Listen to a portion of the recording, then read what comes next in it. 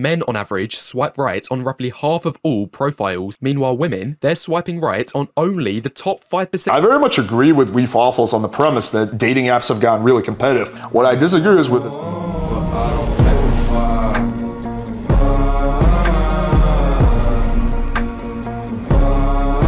we're going to be analyzing the latest Weef Waffles Tinder experiment, and we're going to get to the bottom whether online dating is really as brutal as he says it is. Alright, so if you're not familiar with Weef Waffles, he's probably one of the most popular black pillars, and one of the big things they believe is that online dating is close to impossible for the average guy. So this is a Tinder experiment that he released. This got 116,000 views in less than a week, which is pretty insane. And the title is Tinder Experiment Proves How Brutal It Is for Average Guys. So we're going to really analyze this and go deep and see whether he's actually speaking the truth and what's the deal with this Tinder experiment. Guys, online dating is like trying to find water in a desert for men and supermarket shopping for women. In this video, I'm going to show you the results of a Tinder experiment of an average, maybe even above average guy. And by the end, I'll prove just how bad these apps have gotten and just how much the odds are stacked against you as a man. Anyway, this is our male subject, and here's a few more photos. To give a little bit of background, this man is actually an article writer who I've been chatting to on Instagram recently, and he's made a kind allowance for me to use the data he's collected off his own Tinder profile for this video. He describes himself as average looking, maybe even a bit above. I'd largely agree with this and think he falls somewhere around the 6 out of 10 range. He's from Canada, which is where he still lives, and is... I would agree with that. He's probably 6 out of 10, although his photos, I would say, maybe are 4 out of 10, because they're really posed.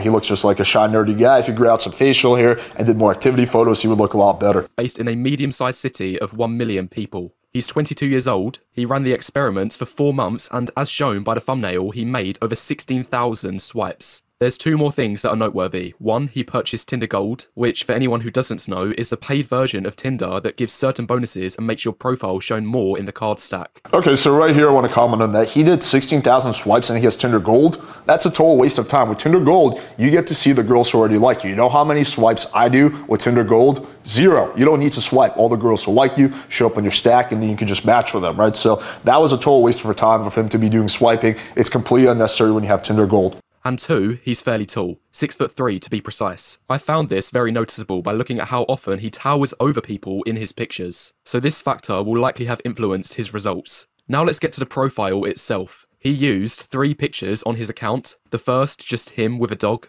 The second, a holiday picture in front of what I believe to be a frozen waterfall. And lastly, just a basic photo sitting down. Okay, let's analyze this. So like I said, this guy, I agree with Weef Waffles, this guy's a 6 out of 10. His profile, I would put a 4.5 or 5 out of 10. The first photo is decent. But the second, third photo are way too posed, right? Especially the third photo. Look at his body language. He's really, really meek, right? He just seems like very much a nice guy, which may be good, you know, for marriage, material type of shit, but for getting matches on Tinder, not so good. He needs to grow out some facial hair and get more activity photos. So again, this guy, like, he's a 6 out of 10. His profile is below that, but he can actually have a much better profile. So he definitely has not maxed out what his potential is with the profile. Also, 3 photos is a little bit on the low side. You want at least 4, but closer to 5 or 6. With a clear view of his face. As for the bio, real basic. The name of his university, which I can't say in the video. His height, of course, because why wouldn't you if you're 6'3"? And then just a few hobbies he takes part in, like snowboarding and hiking. Last 2 things, his age preferences were set from 18 to 25, and his maximal allowable range. Okay, so that bio fucking sucks balls. Like, these black pillars, they treat, like, the bio like it's a job resume, right? That's fucking super boring. Like, there's nothing interesting about that bio at all. He needs some sexual flirty lines, like I use in my bio, something that's polarizing, something that stands out, something that hooks the girl. So I agree with Weef Waffles' premise that online dating is really competitive. But I disagree with the conclusion is that the average guy's fucked. That's not really true. This guy is definitely far from doing everything that he needs to do. If I was his coach, I would make him a much better bio that's much flirty, has more hooks in it. I would get some more activity photos, right? And make it seem like he's not just some really nice, timid guy, but he's actually a guy that can fuck the shit out of the girl. Was set to the max of 100 kilometers. So, without wasting any more time, now let's get to the actual results. Again, over the course of 4 months, he swiped a grand total of 16,000 times. Of these 16,000, he swiped right. He can swipe 100,000 times, 500,000 times. It's not going to change the outcome drastically, right? So, yeah, you know, when you swipe on a girl, maybe you'll show up on her feed, but it's not going to change the outcome. Like, I do close to zero swiping. So with Tinder Gold, it's not necessary. The real part that he needs to max out his photos, not his amount of swiping. Or liked a little under 8,000, which means he swiped left or disliked roughly the same amount, giving a like rate of 47.3%. Pretty much half and half. Now, for the nearly 8,000 women he liked, here's the kicker.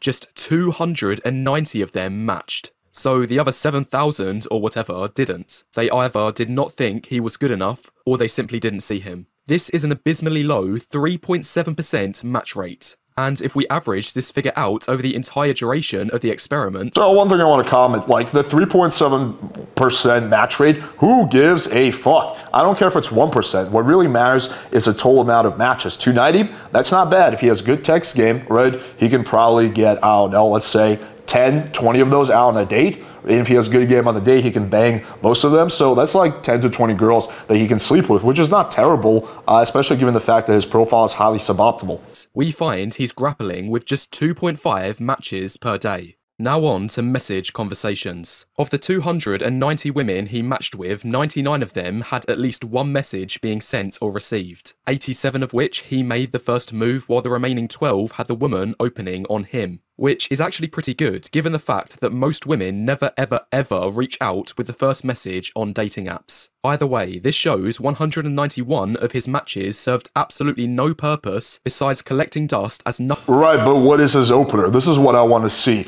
Since he has a very suboptimal profile, I would venture to say his opener, his text game, is also suboptimal. Why would a guy have really good text game who has a suboptimal profile? Nothing got initiated. However, if I'm honest, I think our subject could have done a little better here. I think if he messaged at least 250 of his 290 matches, he'd still have a pretty large funnel to work with before going into trying to arrange dates. And this still gives a fairly large allowance of 40 for any women he swiped on by mistake, or took another look at their photos after matching and found they weren't as attractive compared to his first glance. Anyway, carrying on with his 99 messages. Right off the bat, 31, that's almost a third, either left him on read or never even opened his initial message, leaving just 68 conversations for him to work with. The key piece of data that's missing here is what was his opener. If his opener sucks, that'll be completely different than a really good opener, right? So that's the big missing piece of data.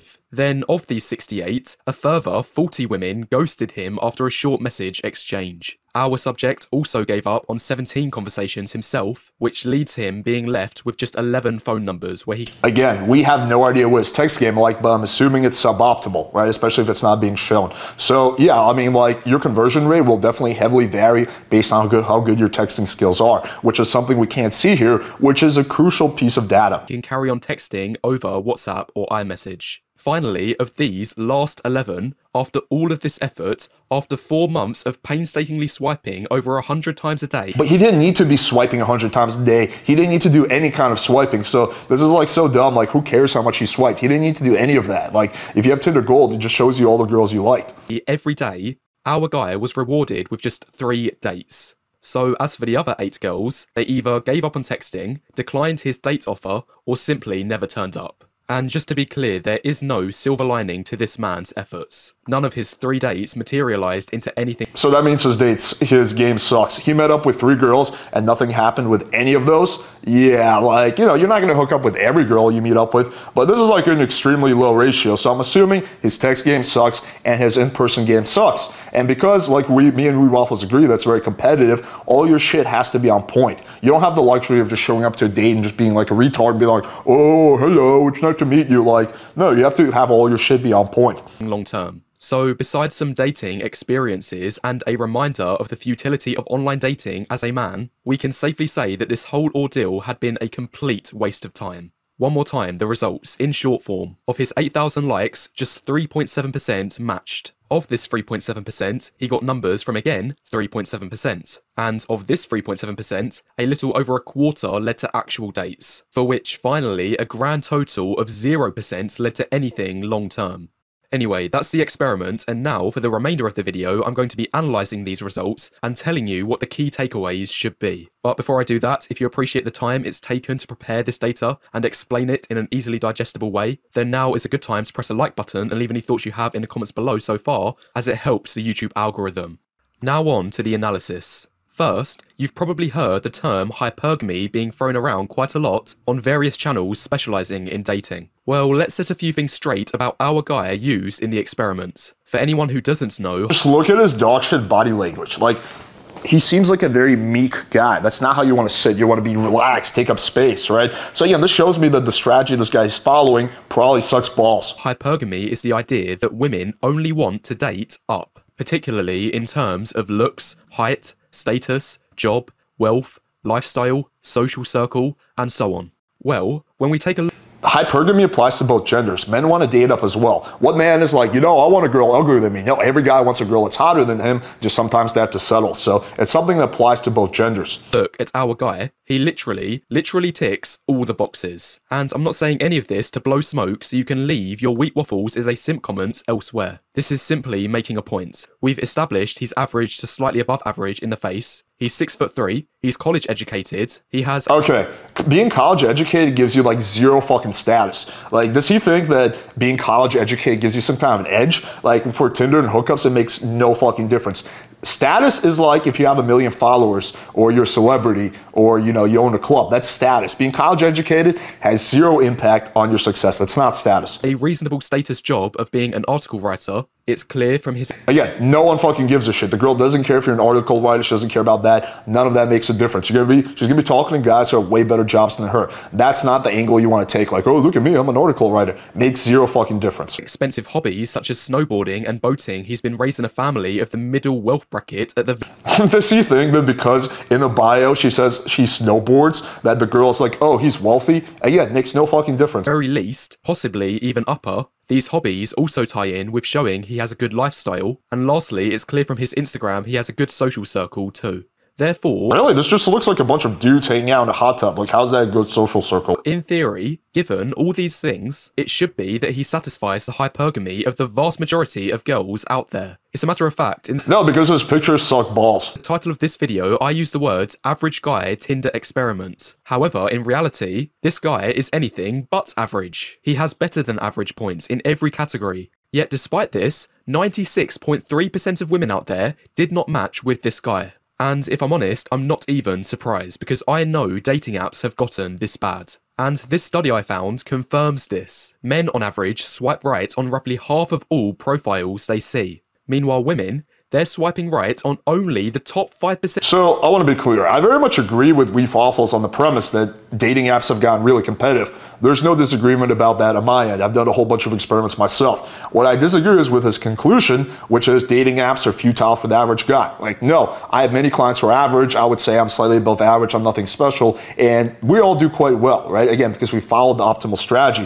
which is having good photos, having a good bio that hooks the girls, and following optimal text game. Of guys they find attractive. So in simple terms, if you're not in the top 5% of men on dating apps, you may as well forget using them. This is why I want— This is pure nonsense. I completely disagree with this. Like, oh, it's futile if you're not this Chad. Dating apps are futile. No, that is not the case. Like, you can get the results. Yeah, you're not going to get the same level of results as a Giga Chad, but who cares about swiping? You have Tinder Gold. You don't have to do any swiping.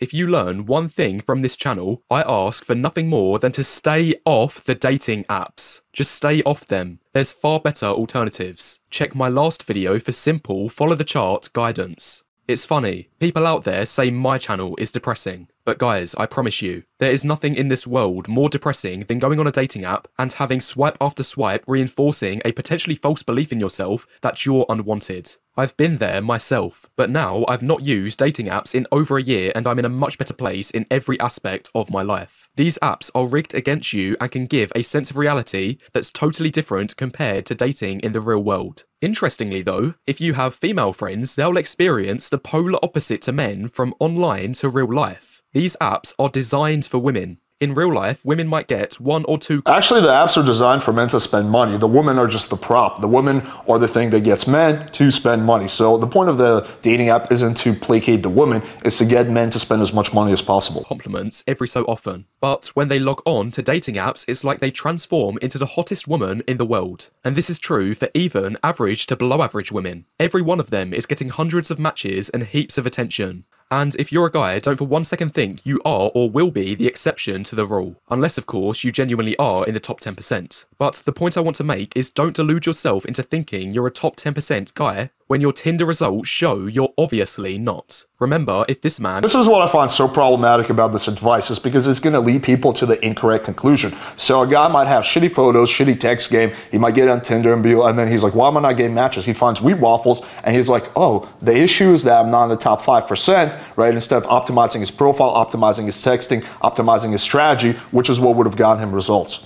Can't get decent results online, then chances are you won't either. And yes, although the pictures he used weren't the best photos in the world, I know most of you have pictures that are way, way worse. I know this because some of you have sent your Tinder profiles to me on Fiverr. If you think your shirtless mirror selfies will cut it, then think again. I also know a good 90... Yeah, if you're Jack, your shirtless selfie might work. I have a shirtless selfie that I use. I get plenty of matches, right? So I would not consider myself top 5%, right?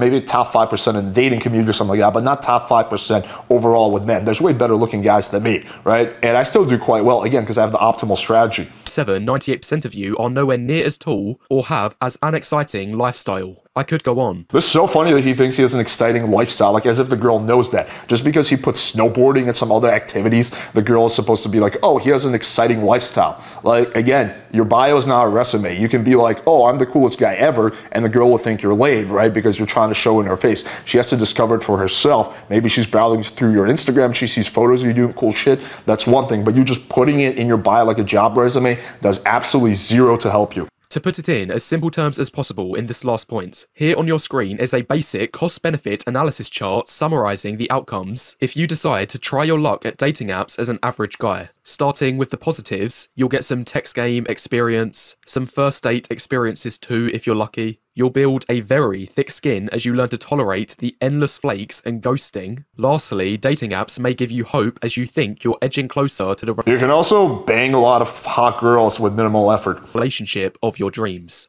Now for the negatives, or what I like to call reality. First and foremost, it'll be a huge waste of time. These apps are almost as bad of a time sink as watching TikTok or being addicted to video games. These apps will also decimate your self-esteem. Okay, so the huge waste of time thing, pure nonsense. You don't have to do any swiping like already established. And like, yo, who the fuck is going on a Friday night at 8 p.m. like, oh, I gotta do my online dating apps. No, I'm doing my dating apps while I'm taking a shit, while I'm stuck in traffic, while I'm in between sets of the gym. So you can use dating apps when you have nothing else going on, when you're killing time, right? So they don't have to be a waste of time at all. As you face rejection after rejection, I'd like to point out that Tinder was originally designed to be like a slot machine, rewarding you with dopamine each time you get a match. And we all know how destructive these machines can be. They'll also... So the negative self-esteem, it can happen, but if you want to be successful at online dating and game in general, or sales or business, is you have to separate your self-esteem from your external results, right? So whether you get 100 matches or 0 matches, it should have no impact on your self-esteem. You need to have that shield and that barrier, and if you can't do that, you're not going to be able to be successful at dating in general. You're going to hate cold approach, you're going to hate every type of game, because again, you have to separate your self-esteem from your external results, but it's very doable. A lot of money if you buy Tinder Premium. This is an important point. I guarantee you 100 times out of 100. Paying $30 a month for a gym membership will always bring better long-term gains. Oh my fucking god, why can't you do both? Like $30 a month, like that. If $30 a month for you, like if you have to decide between a gym membership and Tinder Premium, then I actually think you should forget about both of those and focus on your business, right? Because then you're broke as fuck, right? So like you can easily do both, $30 a month for Tinder Premium and for gym membership, ooh, $60 a month. Than paying the same amount for Tinder Premium. On top of this, Tinder may also cost you more money if you're one of the lucky few to actually get dates. And finally, this is ignoring potentially the biggest negative of all, which is the opportunity cost. With regard to time, think of the million other things you could be doing in your life that are 10 times better than swiping on dating apps. Even if you do cold approach, it'll give a far better rate of return, and at the very least, you'll conquer. Only if you have good cold approach skills. If you don't, then you're not going to get good results from cold approach. approach anxiety and be able to develop your social skills. Anyway, that's the video, guys. I hope this has served as a good reminder for why you should stay off the dating apps. If you've enjoyed this topic, check out my other video on online dating explaining 5... Okay, so there we go. So again, I agree with this premise that online dating is very competitive for sure, right? But I just disagree with this conclusion that you should stay off dating apps, that you're not going to be able to make it. No. Like, if you follow a good strategy, you have a good profile, right? You optimize your photos and you follow all the advice that I give you guys for free. You have a good text game, you have a good funnel going, and you're smart with your time. You're not sitting there swiping for hours, but you have Tinder Gold, and maybe you do a little bit of messaging when you're in between sets of the gym or doing whatever we need to kill time. You can have a lot of success with online dating. So again, he's right about the premise, but completely wrong about the conclusion. All right, hopefully you guys found this video valuable. I have an open offer to the guy in the photos. I will happily help you improve your profile and actually get you results for free. So hit me up. Thank you guys for watching. Smash the like button, hit subscribe, click the bell for notification, and until next time.